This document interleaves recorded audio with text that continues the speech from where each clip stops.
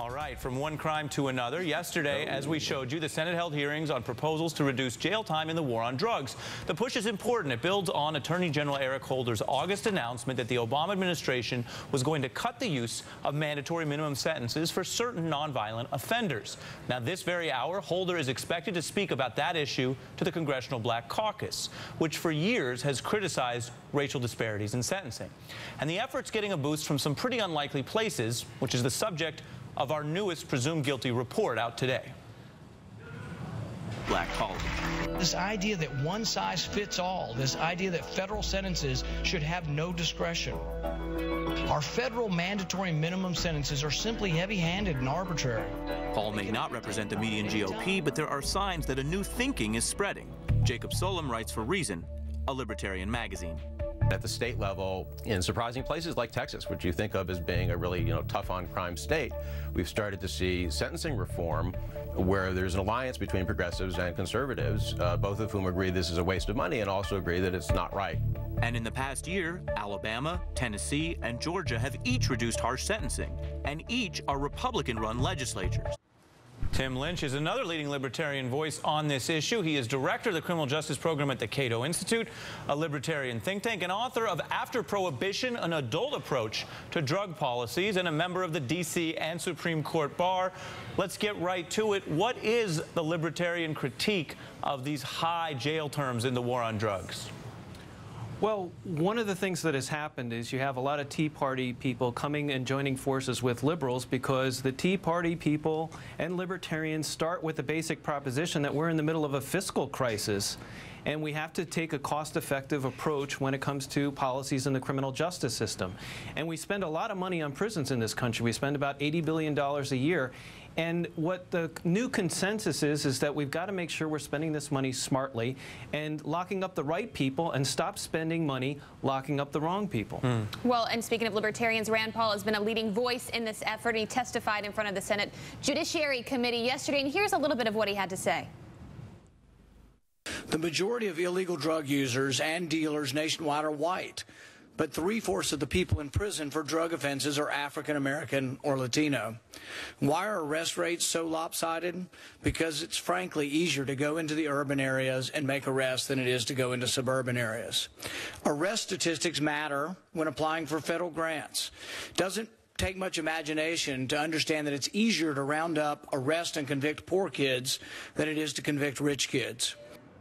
Tim obviously highlighting that this is a more of a structural issue than a political fight, pointing that, it's about cost and it's about justice. How important, though, is it to have a voice like Rand Paul really leading the way in this fight?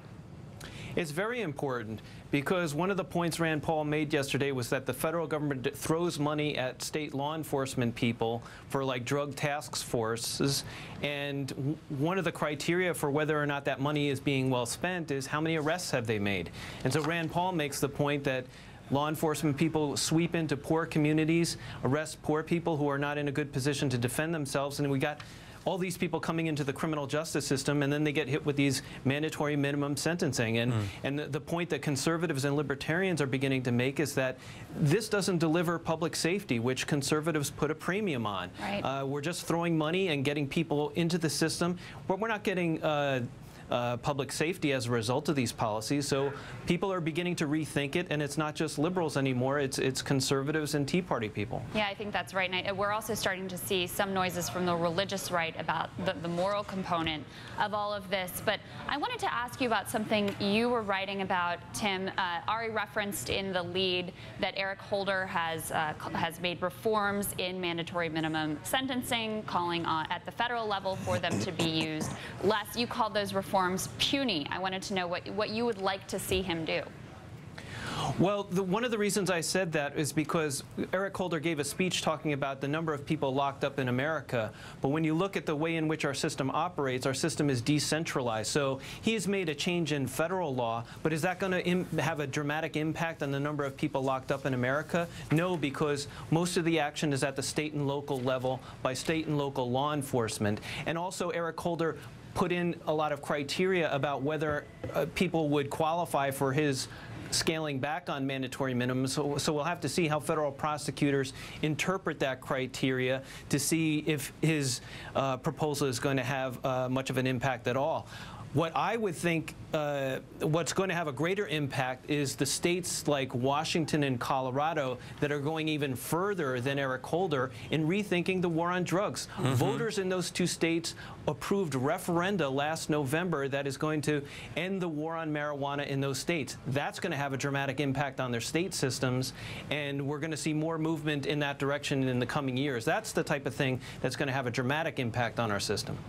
Tim, I absolutely agree with you on almost everything you've said, and I love that you used the word referenda. That doesn't get into conversation often enough. But in a lot of states, these convictions lead to permanent loss of voting rights in some places, and a lot of times they lead to an inability to get meaningful work for the people who are convicted.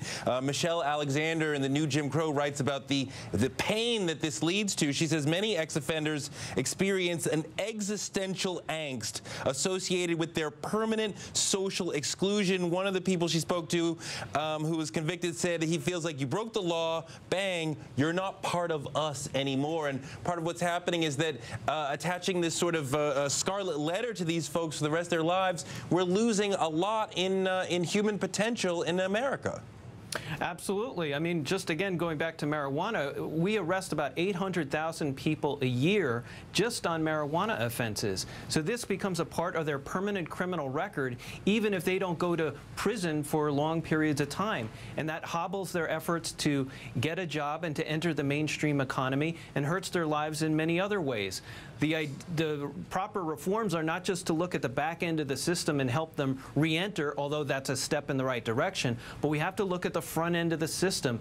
Stop this war on marijuana, stop the war on drugs, and that'll stop the hordes of people that are coming into the system at the front end. That's where we need to go. Yeah, and Tim, we should mention 3 of the states that have actually rolled back some of this harsh sentencing: Alabama, Tennessee, and Georgia, all Republican-controlled legislatures. So a lot of scrambling going on. Thanks for spending some time with us on it today. Thank you.